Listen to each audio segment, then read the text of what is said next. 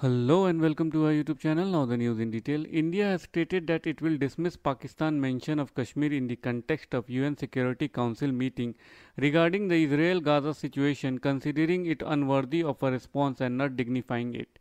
Before I end, there was a remark of habitual nature by one delegation referring to the Union territories that are integral land and inalienable parts of my country, Ravindra said, adding, I would treat these remarks with the contempt they deserve and not dignify them with response in the interest of time, PTI reported.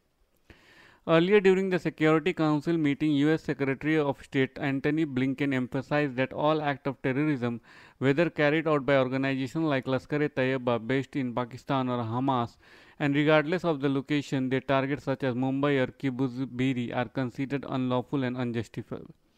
We must affirm the right of any nation to defend itself and to prevent such horror from repeating itself.